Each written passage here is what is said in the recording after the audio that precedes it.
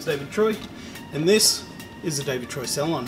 Look, there's a couple of things I want to talk about today, and I've just been in my office watching a lot of YouTube videos about what it takes to build a clientele, and all of a sudden it just hit me.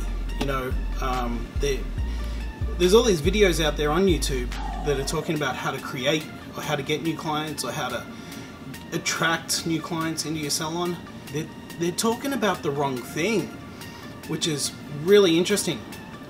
Let me explain it to you. So people are so concerned about getting new clients in their chair, they're forgetting about the client that they have that's already sitting in their chair. It's so easily forgotten about.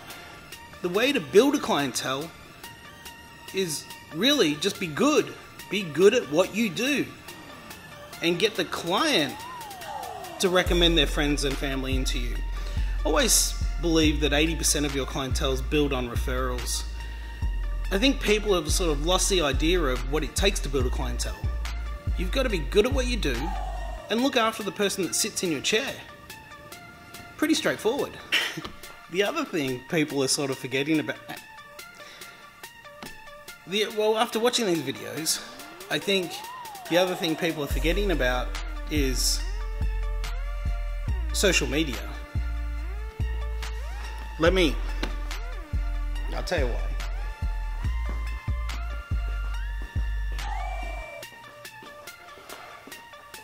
Look, social media moves so fast that we forget that we've got to stay on top of it. For example, if you're a booth rental and you're a stylist just wanting to improve, instead of just posting on a page, create a group, and then you know all your clients in the group are going to see that message or see your work that you put out there. I created a group and I put all my best clients into a Facebook group. Now whenever I want to get in contact with them, I just go to the group and I know everyone's going to see it. So, for example, if I want to, you know, I can't come in one day or I'm sick or whatever, I created a group for this purpose. I think it's a great idea. I think more people need to do it. But social media moves so fast that if you don't post one day, you're forgotten about the next. It's very important. You've got to stay on top of this. It's just part of our industry now. It's something we've got to think about.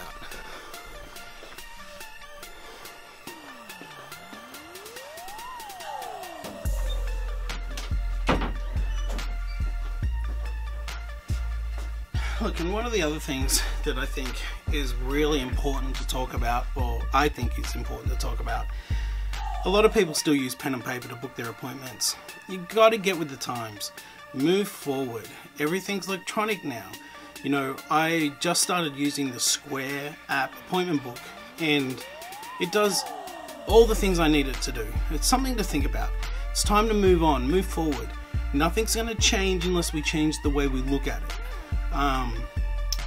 Even for myself, there's certain things that I need to change, but to make that change, I've got to change the way I view it. So I continually educate myself through YouTube, education, classes, things like that.